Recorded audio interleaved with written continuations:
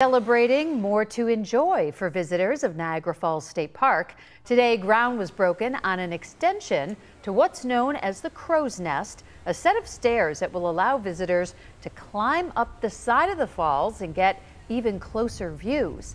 Leaders say the $9 million project will also help increase tourism in our area. We're going to build a platform pretty close to the edge. It'll seem like you could almost go out and touch the falls. You can't, of course.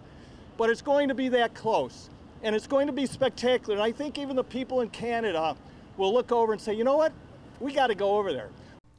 The ribbon is scheduled to be cut on the project in 2026.